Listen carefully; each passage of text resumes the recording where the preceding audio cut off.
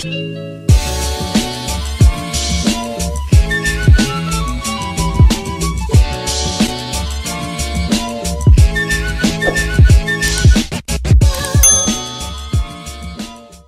is up, my YouTube family? It's your favorite hip-hop healer, Kareem McGee, and I'm back with another video. Now, I've been saying this favorite hip-hop healer for years. I know it's corny. My son said it was corny, but he was like, you know what, it kind of fits you. So I'm going to jump right into today's video. Your favorite healer is going to jump right into today's video. And first, before I jump into today's video, I want to tell you why I'm doing today's video, okay? It's impromptu. And the reason why it's impromptu is because Book 3 of Psychological Remedies of a Traveling Gypsy is scheduled to drop, and that is The Return of the Divine Feminine. And when I tell you this book is like, it is the meat and potatoes of all that I wanted for this entire series of you know, the Divine Feminine returning and return of the Divine Feminine. That whole thing is just, it's amazing to read the stories, number one, and be like, oh my God, I can't believe I wrote that. And two, to be able to say, now that's practical knowledge that my girls can use, or my women can use, whichever you refer to. But the book is dropping, and I need you guys to be able to understand why I wrote a few of the things that I wrote and why. Now, if you're going to be picking up Book 3, let me tell you, you have to get Book 2, because you're going to be completely confused, especially there's going to be a huge fire that happens, and you're not going to be able to, you know, there was one fire that happened in Book 2, but you're not going to understand what happens at the palace and what happens to Perskukuyu. You're not going to be able to understand what happened and why all of this is happening, and what is it that Elder Eden is dropping into his spirit, and all. You're not going to understand any of that as it relates to the storyline and what she means when she's doing it from a feminine energy perspective, if you have not read The Queendom on Book 2. So if you don't have Book 2 and you can't wait for Book 3, please read The Queendom and Book 2, so that when you go to read Book 3, not only are you ready to digest the amount of knowledge that Elder Eden is about to drop, okay, when it comes to femininity, but you will be able to slide right into that thing, make sense, get your notes, because you've already been reading, you've already been following along, and you already are acquainted with Elder Eden and her style, and you're already acquainted with Asana and how she's going on this Asanahood journey. So make sure you get Book 2. So Elder Eden showed her how to communicate with her hips, okay? And how to communicate with the divine masculine by feeling. Communicating by feeling is different than communicating by speaking. And I just showed you again 2 separate things. One, when you feel something, you feel all of the words that's coming out of your mouth. You're very aware of what you're saying. You're taking your time. You're allowing your breath to move through your body. And you can feel your words leaving your body and going out into the atmosphere, and therefore penetrating the person or persons you're communicating to. Whereas when you're talking and you're speaking, that's actually just leaving your body with no awareness. Elder Eden taught Asana how to communicate by way of feeling, all right? By way of feeling, by way of body language. She taught her how to communicate on those levels, because in order for Asana to reach Asanahood, which is a level not many women are able to reach, okay? When Elder Eden was teaching her, dragging Asana through, and I say dragging purposely, dragging Asana through this whole feminine initiation process, when she was dragging Asana through, she needed Asana to understand that a lot of people talk. Everybody just talking. They're talking because they got information to talk. And what will make Asana different than all of the other women in the Queendom was the fact that Asana was able to feel. She feels her words. And not only is Asana able to feel what she's speaking, she's able to feel what she's feeling. and she's not afraid to feel what she's feeling.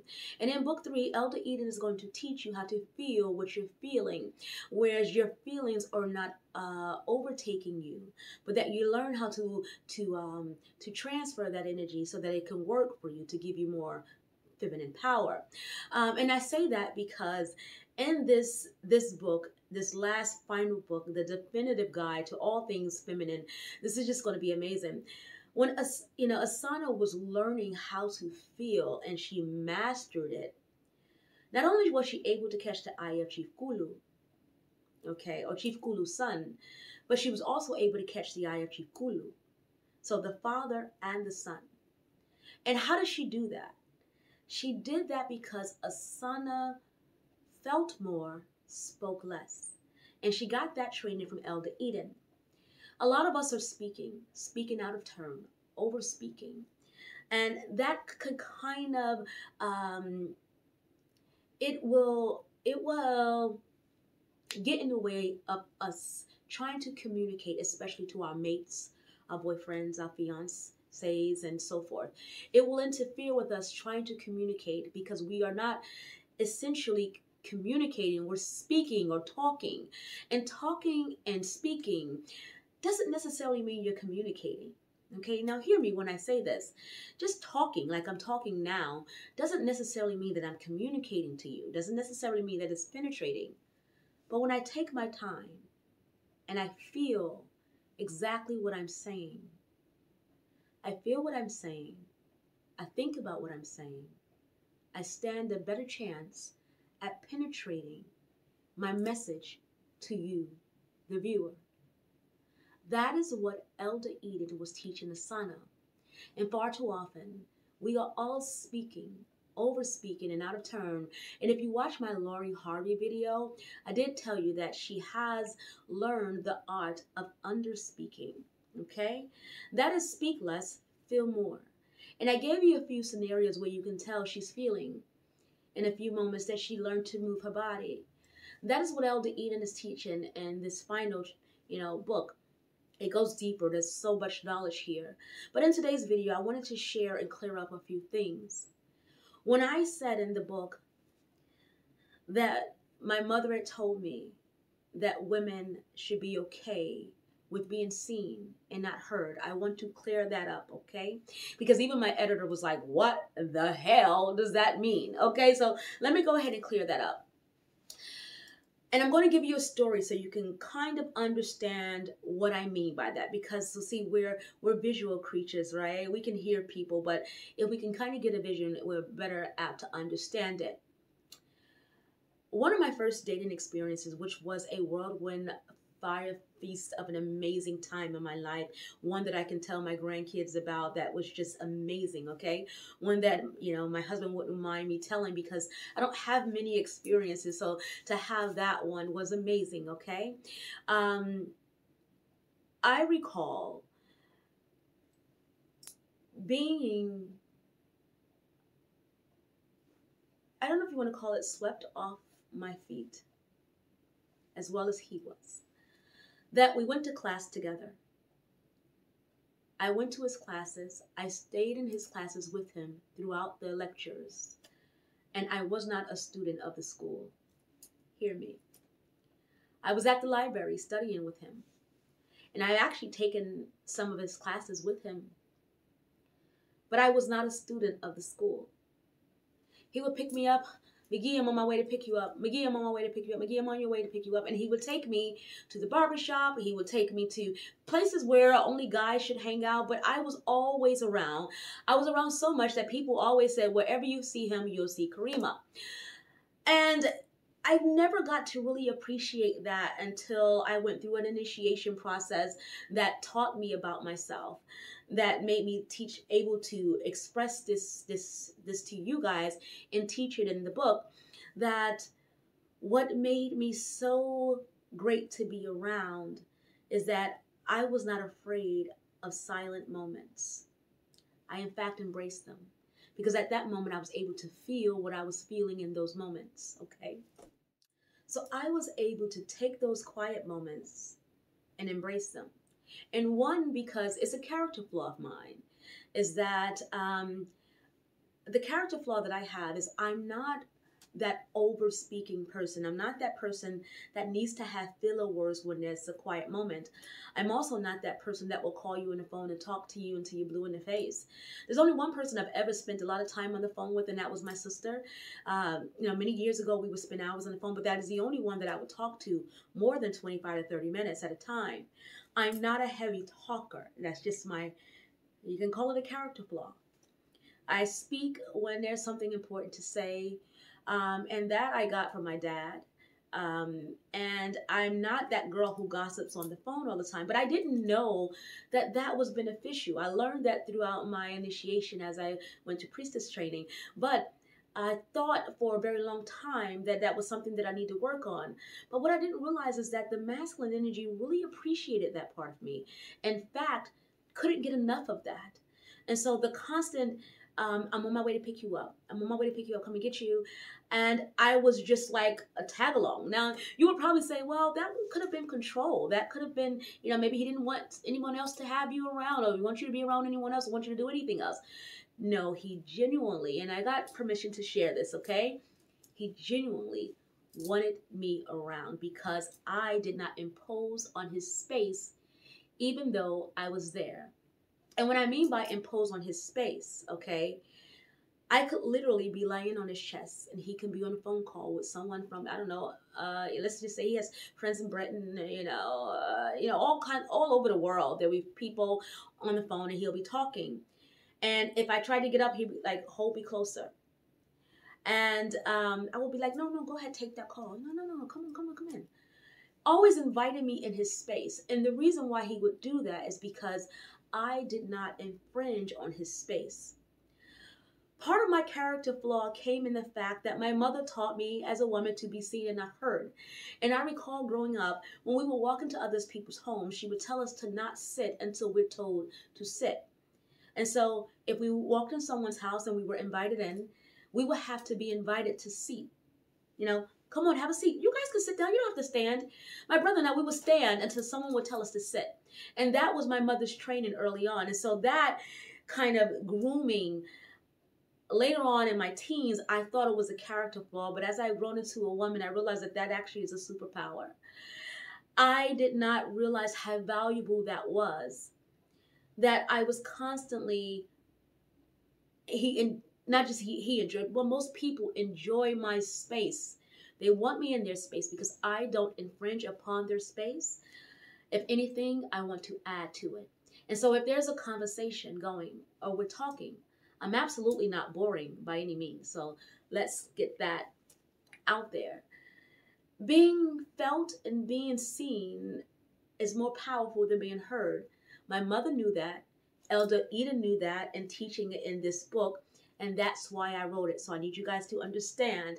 So if you read it, don't freak out and be like, why is Karima telling women to shut up? No, that's not what I'm saying. What I'm saying is to understand that there's a lot of power in silence. In fact, for a woman on her asana journey, there's more power in her not speaking. There's more power in her feeling. Communicating with her eyes, okay? Communicating with her body in such a way that she's felt versus heard. My mother knew that. She knew that a long time ago. So when she was teaching me to, be seen and not heard, I didn't know she was giving me the tools to be a powerful woman. I didn't know that. I just thought that she was strict when it came to that thing. And as I've grown older and I'm missed by many, I didn't know that my superpower was the fact that people enjoyed being in my space. Because I never wanted to fill the space and time with extra words or too many words or gossiping or doing things that didn't matter. Whatever I was saying, it mattered. Whatever I was doing, it mattered. And if I'm spending time with you, that matters. So I want you guys to understand that that's where that came from. And hopefully you can learn something in this video. That it's okay to be quiet. It's okay to have a moment of suspense. It's okay to have moments of suspense. It's okay to have moments of, what if, or, well, not what if, because I don't think I've ever had a moment of what if when there was a quiet moment. I know a lot of women have trouble if a man's not speaking, and if he's not saying something, they're thinking that it has something to do with them. Oh, what if he's not interested in me, or what if he doesn't like me, or what if he's lying to me, or because there's a silent moment. So because it's so silent, we feel the need to say something or to do something or to overspeak and share too much and overshare. And that's something you're going to learn in book 3 too: what to share, how to share, and how much should be reserved for a woman. And one more lesson that I'm going to share with you that my mom shared with me is that a woman should always have some sort of mystery to herself that no one else knows but herself. And your mate, your husband, your boyfriend, they don't need to know everything. I shared that in one of my other videos, is that part of this whole journey of being a woman is to learn to just be okay without one having the final say, having the final ending, making matters worse by over speaking or talking or judging. What if you just learned how to just be and learned how to communicate? Because remember what Elder Eden said: speaking or talking does not mean you're communicating. Communicating means that there's a transfer in energy that's happening. So what I give out, you receive, and you felt it.